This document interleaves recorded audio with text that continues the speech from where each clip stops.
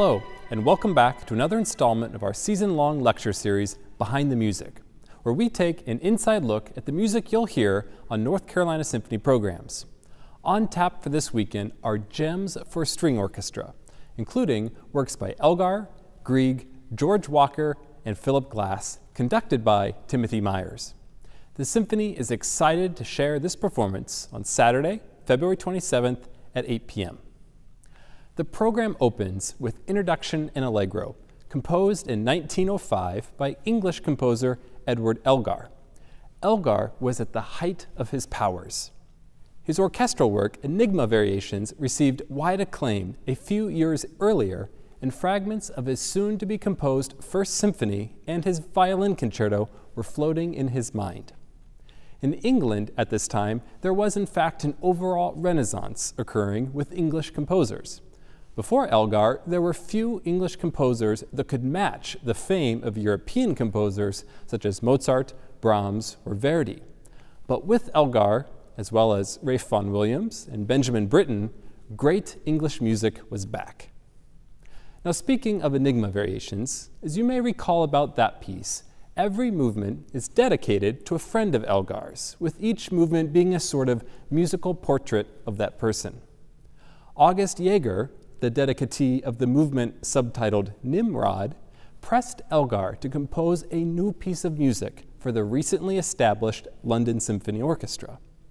Jaeger encouraged him to write a showpiece that would highlight the extraordinary talent of the string players of the London Symphony Orchestra. A talented violinist himself, Elgar agreed to the project and penned the Introduction and Allegro. Now, you'll note a recurring theme on this program, and that is the shadow of the Baroque. It plays a part in this work, as well as in the works by Philip Glass and Edvard Grieg, but I'll get to those pieces in a bit. In Elgar's work, he chose to score the piece for string quartet and string orchestra, a nod to the Baroque concerto grosso that sets in relief soloists from a larger ensemble. A second aspect of the Baroque found in Elgar's music is the fugue. When we get to the Allegro section, we get a masterful display of virtuosity as the fugue works its way all around the orchestra. Now, as you listen to this work, I encourage you to listen to the depth of sound found in Elgar's music. Elgar was a master at orchestration, spreading musical lines around the ensemble at hand. You'll notice that in the string orchestra, there are multiple parts being played within a single instrument section. For example, if you are watching and listening to the cellos, you might catch moments when two or three of them are playing completely separate parts. This type of writing is a hallmark sound of Elgar: full, lush, captivating lines that interact brilliantly with all the other parts occurring at the same time. The music is passionate and highly charged. What an impressive way to open this program by the North Carolina Symphony. George Walker was a prolific composer and marvelous pianist whose career spanned over 7 decades. As a student, he studied piano with Rudolf Serkin at the Curtis Institute of Music, as well as chamber music with William Primrose and Gregor Piatigorsky, and composition with Rosario Scalero, teacher of Samuel Barber. He was awarded a Fulbright scholarship studying composition with Nadia Boulanger in Paris. George Walker was also a trailblazer, as he was the first Black American to graduate from Curtis. He was the first Black American to earn a doctorate from the Eastman School of Music, and he was the first Black American to earn the Pulitzer Prize in Music in 1996 for his work for voice and orchestra, Lilac. His music has been performed by every major orchestra in the United States. The work featured on this program by the North Carolina Symphony is Walker's Lyric for Strings, composed in 1946. This piece, scored for string orchestra, is an adaptation of the second movement of his String Quartet No. 1. The original title of this music was Lament. Walker composed it after the passing of his grandmother, and to which the piece is dedicated. The music is subtle and airy at times, but there is also an ardent climax in the middle of the piece. I hope you enjoy the moments of melancholy heard in the music, as well as those sincere moments of remembrance. Now, there are a handful of composers and musicians working today or the recent past that defy labels. When you try to put them inside a box or categorize their music in one all-defining manner, you're most certain to leave them with short shrift. Do any come to mind for you? I think of people such as Leonard Bernstein, Igor Stravinsky, and even Dolly Parton.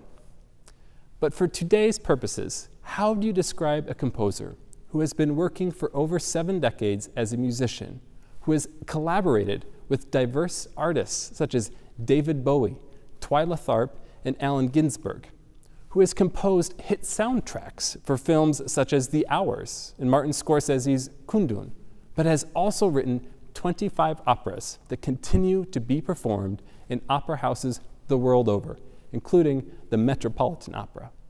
Did I also mention that this composer is credited with evolving the 20th century genre of music known as minimalism, though he would prefer to call it music with repetitive structures. Philip Glass is the composer of which I speak, whose artistry, innovations, and creativity has left an enduring legacy on the American musical landscape. This last aspect of Glass, minimalism, applies to the work being performed by the North Carolina Symphony. The piece of music is called Echoes and is derived from the word echo.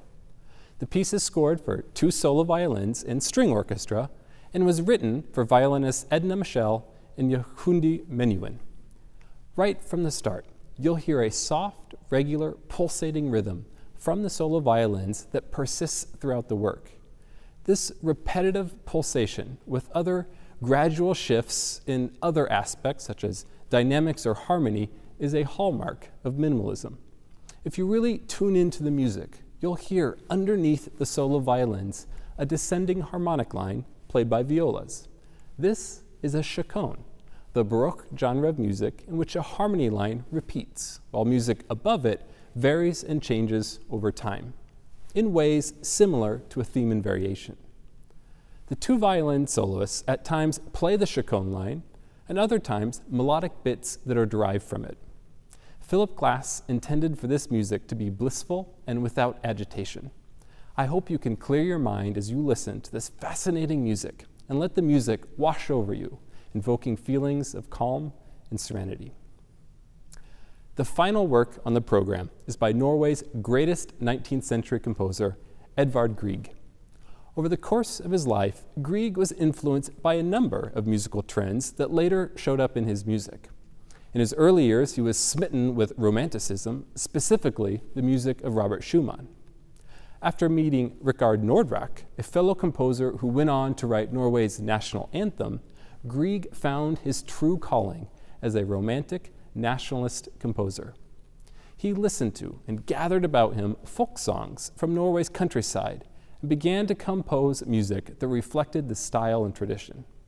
Grieg's greatest contribution to music was through his works for solo piano and for voice.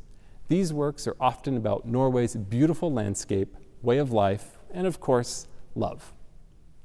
Now, if you are a fan of orchestral music and know of Grieg, then the music you're most likely familiar with are his piano concerto in A minor and the suites derived from his incidental music for Henrik Ibsen's play Peer Gynt.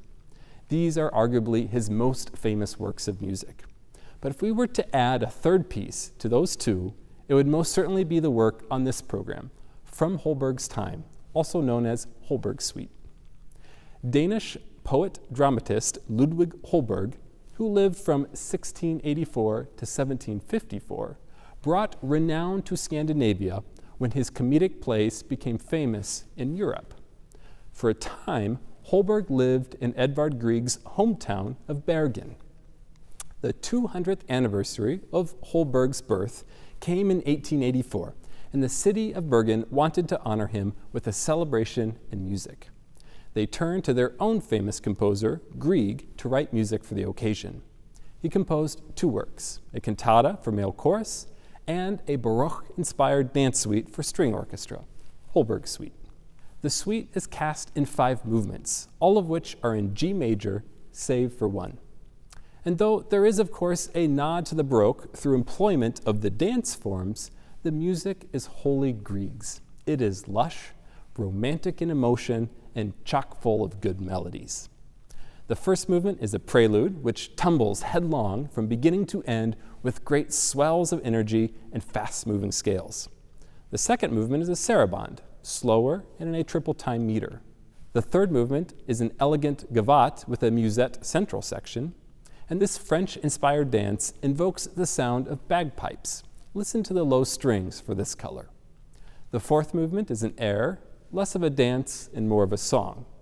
This is the one movement not in G major, but G minor, a sort of brief stop in melancholy before we reach the fifth and final movement, a rigodon. This dance is at breakneck speed with a solo violin and solo viola taking the spotlight throughout. Think Norwegian fiddling. Thank you for joining me in this exploration of the music you'll hear in this weekend's performance. The concert streams on Saturday, February 27th at 8 p.m. and will be available for 20 days following. Thank you for your support of the North Carolina Symphony and enjoy the performance.